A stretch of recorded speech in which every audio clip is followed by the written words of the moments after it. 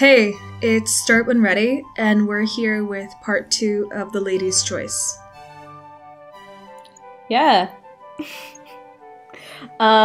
Basically, I don't really remember what happened since it's been a while, but I think nothing really happened that was too substantial. Like, we kind of went home, and Arabella has gone through a lot, and she was like married and stuff like that. Now she's into marrying some other guy, and so we have to go to like another coming out season.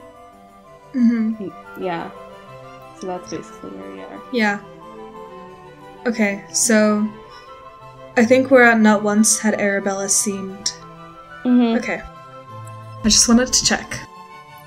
Not once had Arabella seemed keen on remarrying, having inherited both title and wealth from her former husband. I glance at her, studying the smile on her face. It seems genuine. Every time I read genuine, I think of like Genuine from same. Parks and Rec. I was literally going to say Genuine. Okay.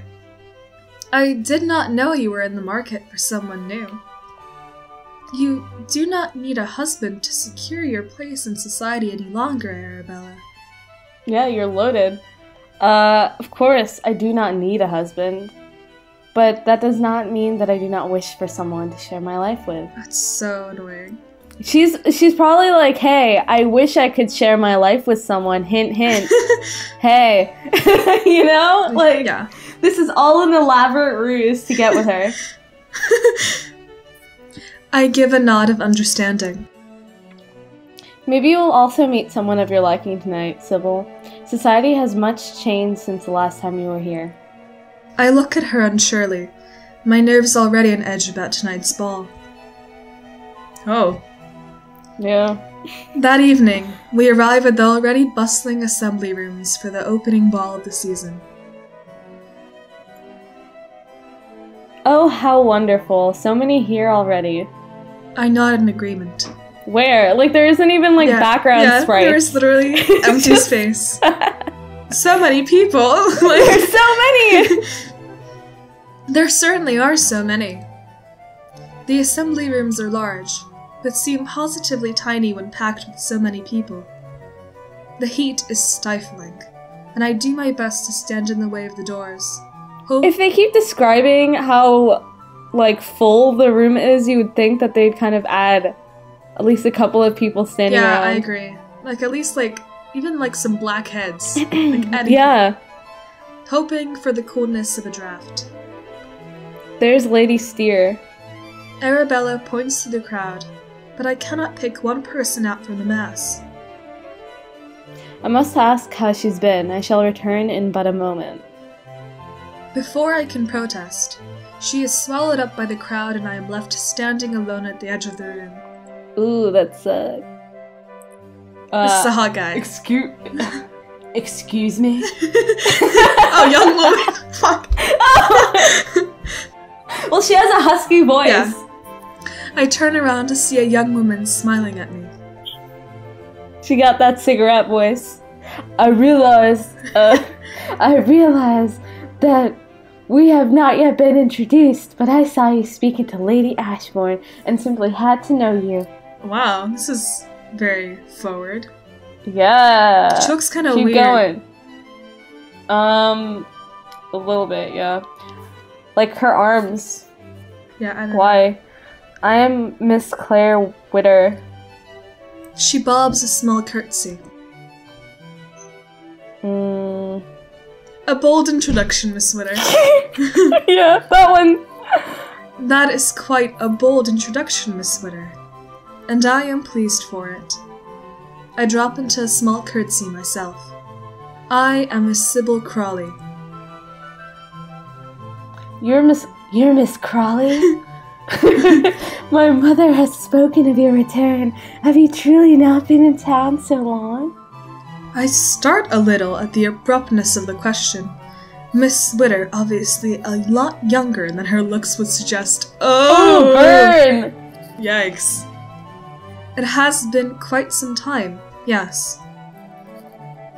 Then you must simply be desperate for enjoyment. Hint, hint. How dull it must be to have. It must have been in this country. I'm so bad at this. Okay, she kind of reminds me of like a rose. Yeah, she does. I was thinking it, but I was like, that's too much. I'm not gonna say it. But I'm glad you said it, and you were too much. Yeah. I barely have time to open my mouth to respond before she speaks again. Come, we must dance. I have a partner waiting for me, but we shall find you someone too. She takes my hand and tugs me to one side. Oh, Mr. Look at her face! Yeah, like Sybil? Yeah. Yeah, right? Like the whole time she's just been like that. Like, okay. You'd think she would be like, she would mellow out about that now. I glance up to search out the person she had called. I hope we find a Mr. Darcy. Right? Mr. Amesbury.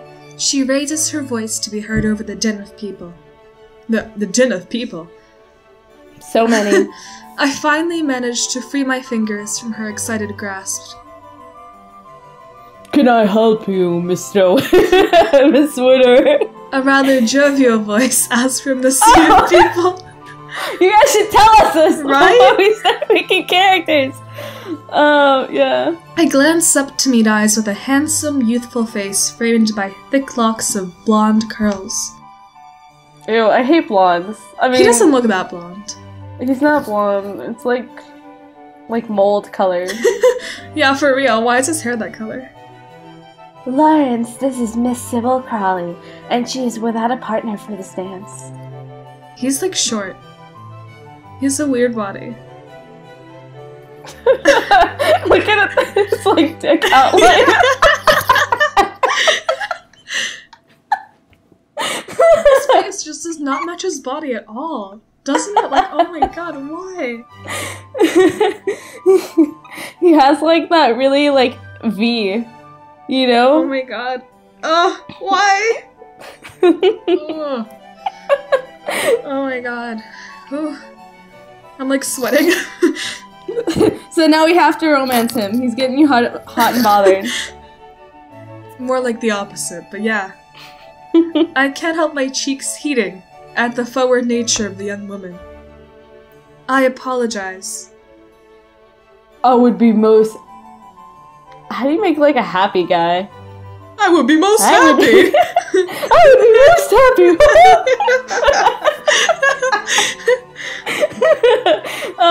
I would be most happy to rectify the situation, Miss Crawley. Oh my god!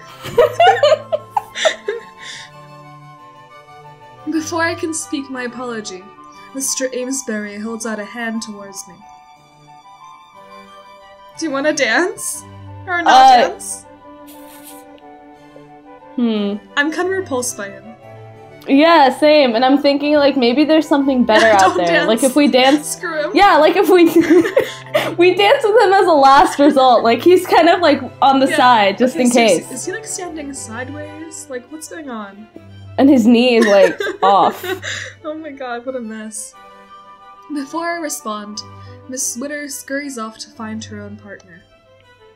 I thank you for the offer, Mr. Amesbury, but I am not in the mood for dancing. It's unladylike in this time. We can't. That is indeed a shame. Wow, very hot, very appealing. He's a jovial guy. He's not supposed to be hot. When he's like brooding and stuff, we'll be like, hey, whatever. Oh my god. Okay. We turn to watch the dancer. What? Okay. We turn to watch the dancers as the music begins. I find dancing to be one of the few reasons for attending these functions. Yeah, just not with you. You attend many, do you? He shrugs in response. I have not been in society for many years, so I find joy where I can if I am forced to be here once more. What do you mean, like, out in society for a long time? Is he like Boo Radley? Like, that's what I'm imagining. I hear you have also not... I hear you have also not returned to town for many a year, Miss Crawley. Do you not care for the constructions of society either? Is he like... Oh, constrictions. Yeah, constructions. Is he like polyamorous or something? Like what? Is he like a rebel? Okay. I dig it. So maybe he was like... No, I don't know. I care little for being constricted. Is that really what Mary would say? Or are we just like, whatever? I think that's what Mary would say. She wouldn't want to be constricted. I feel like she would kind of be like... Because Mary is sort of like... She's elitist, but she's also super hypocritical. Yeah, but she's less open about things. Yeah. I don't know. Okay, like the issue is, in these kinds of games, we can't afford to be... If we don't... If you don't pick that option, you won't have like... You're gonna die alone. Yeah. And you don't have like a discreet, like, I'm gonna lie option, you know? There's always just kind of like, say what you mean. That's how the world works. If any artist wants to draw sprites or something for us, we'll totally make a visual novel. And if you want to program it for us, yeah, that would be cool too. And we'll just give you an idea. Yeah. You can write it. It's fine. Yeah, and then just do all the work and give us credit. Yeah, and then make it $20 per game, and we get 50. We get 50%. Oh no, we get $20 per game, when we get $50 per time. $50. I don't know where you're gonna get the money, but we get 50 anyway. That's right. Oh man. So which one are we doing? I care little. Let's do it. I have little care for being chained by what others expect of me. He gives a sudden bark of laughter. Bark? Laughter. Nice. Drawing the attention of nearby spectators watching the dancing. I don't believe that is what most would like to hear. Even if I, myself, find it a refreshing point of view to see in someone else at these events. If you care so little for society, why have you returned? Ooh. It cannot be avoided altogether, especially when one's family is so insistent upon their son continuing the family lineage. The frown from a moment before is broken by a stiff smile. Actually, I have been most lucky in that my family have never pushed me to pursue marriage. Oh, that's cool. Why are you here? Then consider yourself incredibly fortunate, Miss Crawley. That's a lie. Yeah. Someone... Especially if she's the daughter of a Viscount. Yeah, she's being pushed. That's why she's here. Yeah. Someone suddenly calls his name, and he turns to give them a nod of recognition. Oh, that's right. me. Please excuse me, Miss Crawley. Hopefully that's the last of him. He gives a short bow before spitting on his heel to disappear into the crowds. Thankfully, I am not left alone long, as Arabella finds me soon after. Sybil, you must make haste and come this way. What has happened? You'd think she'd change her outfit. Yeah. Some military officers are being stationed in Bath for a few days, and I've come for introductions today. I do not want to talk to them. They're simply so dashing I almost fainted where I stood. And what of your betrothed? He is not my betrothed. Yet. Wow, Arabella. You go, on one hand, but also you're kind of awful. Like, aren't you kind of done? You know, you got the money, you got the title. Why do you need some dude? Take care of yourself. You're better than this. Kind of like, you know, go for a sabbatical, but in reality, it's just like you fucking guys, like in one country. Like, you know, like that, like there was a movie that I watched or whatever, and then this guy had a list, and he would like want to have sex with one girl from every country, and then he'll be like, I'm well traveled. Same. So, there you go. That's a plan. You do it, Arabella. That's the best plan you can probably come up with. I would have blushed from her words had I not grown used to them years ago. She leads me to one side of the room, where a swath of young women have taken up. What does that mean? A gaggle of girls. Yeah, I mean, I guess, but I've never seen SWAT before. I don't know. Maybe we're just not cultured enough. Yeah, we're dumb. Arabella pays them little mind as she squeezes through them with a practiced elegance. Finally we come to a stop before a tall, uniformed man.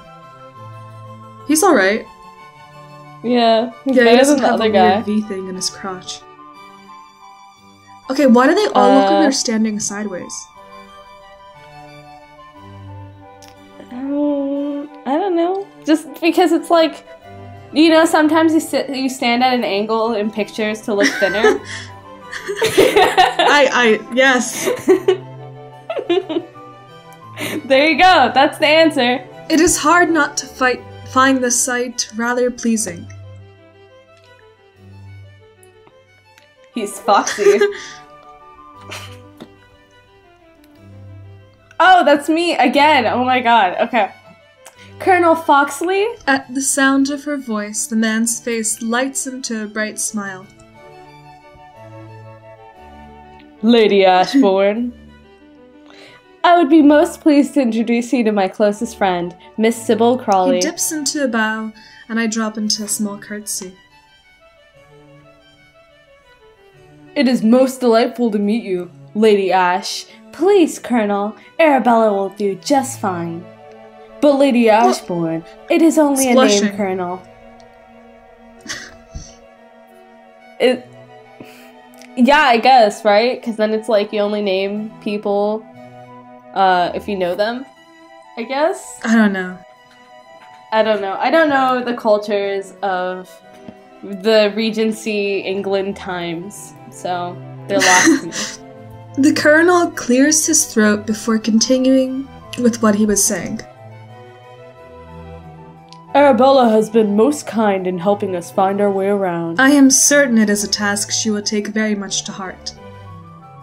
The music ends on the next dance, and Arabella suddenly brightens. Oh, Colonel, did you not promise me the next dance? Indeed I did. Arabella moves forward to slip her arm into his. Oh, so this is the guy. I don't... Is that the guy she's, like, into? I mean, it might be the guy she's into, but it's not the man she's betrothed to. Oh, you whore. Because she was like... Sybil was like, but what if you're betrothed? And she's like, ah, fuck it. Look at this hot military. Oh! I was reading without, like... I don't know. I just wasn't paying attention, I guess. So we can date him. That's what this says. I think so. We can steal him from under Arabella's grasp. I don't remember the guys. Yeah, so I know this one, the other guy, and then I don't know, some other. Are they the only options? Because I need to know how many we have. I think we have 3. He's alright looking. I think he's more tolerable. Yeah, I just want to see, because maybe it goes from, like, bottom up. So maybe, like, the hottest guy. So we can't dance with just anyone. This is true. But what if the hottest guy is this guy, and then the next guy is awful? Well, they can't be like that to us. We have to see all the options before settling. What if we dance with him, and then he's like, well, do you want to go on a date with me? And we're like, I don't know. Do I? Yeah. Okay, whatever. Speaking of which, do we? That's the real question. Are we gonna go on a date with this charming young Colonel? This foxy young Colonel Foxley? Do you want to be called Sybil Foxley? And on that note, we'll see you next time.